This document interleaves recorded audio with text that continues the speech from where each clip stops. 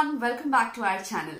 So friends, today I'm going to give you 10 tips on how to deal with cold, cough and fever in your babies, infants and toddlers. As usual, we will be having our golden tips in the middle of the video, so make sure you watch the video until the end and do not forget to hit the like button if you really like this video. And hey, I'm going to come live once again on 28th of November, that's a Saturday at 5 p.m. Indian Standard Time. So I'll see you all there. If you're new to this channel, please don't forget to hit the subscribe button and the bell icon next to it, because we are a fabulous family over here and I would love to have you. So without further ado, let's get straight into this video. The first most important thing is camphor. It's also known as karpuram in Telugu. I think karpur in Hindi, I'm not sure. So camphor is one of the most important thing that you can use while your baby is having cold and cough and fever, because it has medicinal properties. It creates a lot of heat in the body and relaxes your baby, soothes your baby. As you all know, Vicks inhaler, it has camphor in it too. So that aroma, it really relaxes us and clears our blocked nose. So this is a very special technique that my mother has taught me. I'm going to demonstrate how to do that. So you have to take a tiny bit of Vicks. I'm using baby Vicks over here. So use that Vicks and try to crumple the camphor, a small bit of camphor, crumple that. And then you gently mix that, and here you go. Your mixture is ready. You can repeat the same process with coconut oil. Take tiny 2 to 3 drops of coconut oil and then mix the camphor powder in that, and then you can straight apply it to your baby.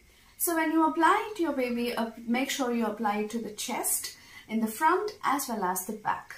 And if there is any more mixture left, you can straight apply it to the feet as well. Coconut oil is said to have a lot of heating properties, so that gives a lot of warmth to the body during winters. I'm using this every day, especially during bedtime, for all of you to feel very comfortable and cozy. Most important point is using saline drops. Yes, saline drops usually, all the dry nose and the blocked nose that they have, it helps to clear that. So it's usually recommended by doctors to use this when your baby is having blocked nose.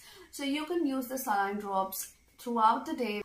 Whenever you feel that your baby is having blocked nose and is having difficulty in breathing, you can use saline drops. So there's no particular number of drops or number of times that you can use. You can use this any number of times.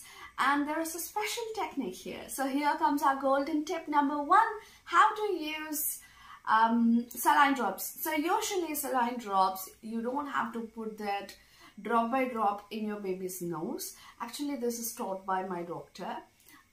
So you have to press the saline bottle in order to release the saline water like a fountain. So when you put that in your baby's nostril and push it, that will go inside like a fountain. So babies, they are quite cranky and fussy when you are doing that, but no problem. Take somebody's help, hold the head tightly, put that saline, that nozzle in the nostril and then press it.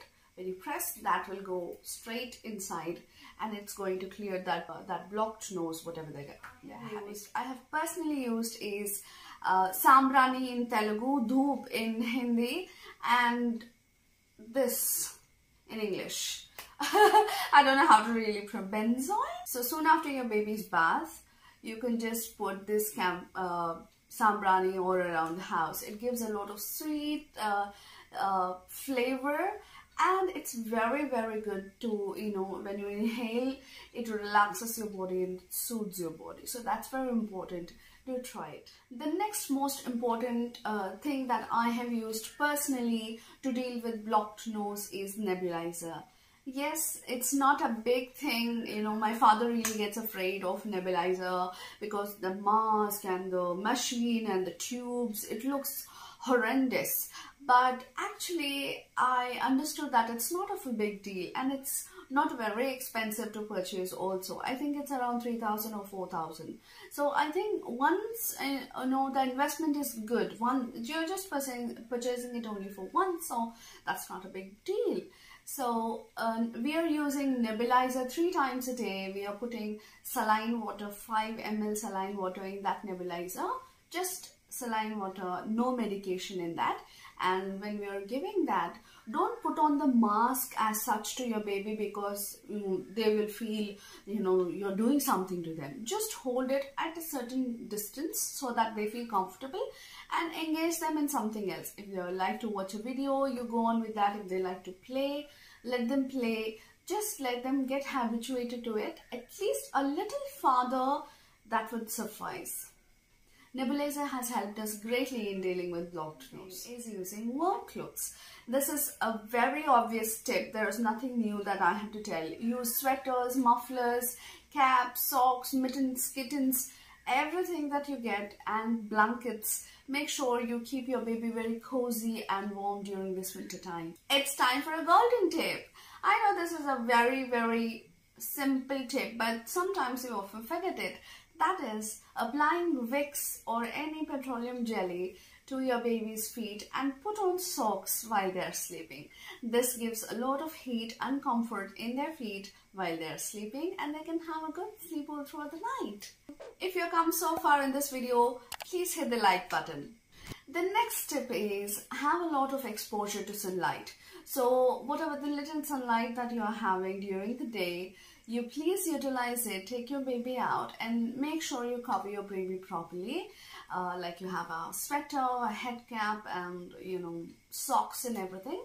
And then you take them to a place where there's adequate sunlight and avoid cold breeze. Whenever you are out, make sure the cold breeze doesn't enter their nostrils or ears. So that's a fantastic tip by that. The next important one is giving warm liquids. Whether it be water or milk or anything, I'm not telling you to heat it up into boil, just lukewarm, so that they feel really like how you like drinking coffee during cold times. It's the same with the babies. They want to drink something very warm because it's very cold. So try to heat up milk a little bit. If you're using formula milk, just heat up the water a little bit, like lukewarm water, and then you can give that. Tip is avoid anything cold. Cold is a no during winter. It's absolute heaven during summers, but a disaster during winters. Cold air, cold drinks, cold weather, anything cold. And don't also stress your baby to frequently give them baths outside. If you're having a space which doesn't have a lot of cold breeze, of course you can go and give.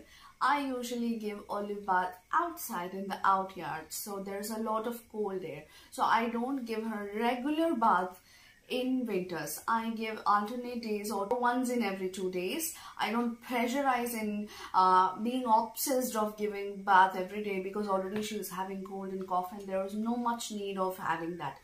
Give a sponge bath with warm water, with adding a little bit of Dettol or Savlon in that. That would be fine. Is adequate rest.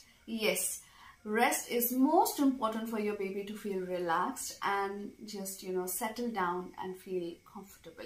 So don't disturb, don't stimulate them a lot. And I have also observed that whenever they are having fever, cold or cough, they're sleeping a lot. Olive sleeps a lot. I don't know, because maybe she's feeling warm or she's tired, or maybe because of medication, I don't know, but she sleeps a lot during winters, and it's better not to disturb them. Let them have their sleep. Last but not the least, not at all the least, the most important tip is take advice from your doctor. Use medications. Home remedies are good, but only up to a certain point, not beyond. So don't stress yourself and your baby that the cold has to go away by itself only by home remedies. No, it's not going to happen like that. If you are going to delay the process, if you are going to delay the medication, that will aggravate, and the severity of the cold and cough will increase, and your baby has to use more medication. So to avoid that, try to use home remedies for a couple of days, and if it doesn't go, please consult your doctor. They'll be giving you gentle medications that will just ease your baby. They for Olive we have used antibiotics, and we have also used saline. We have also used nebulizer. So that's it for this video. I hope it was informative and useful. Thank you so much for watching. If you really like this video, please hit the thumbs up and leave a comment down below. And if you have any further tips that you want to share with us, please leave them in the comment section below. I would love to read them and follow them. I'll see you all in the next video. Until then, take care of yourself and take care of our little ones too. Bye bye.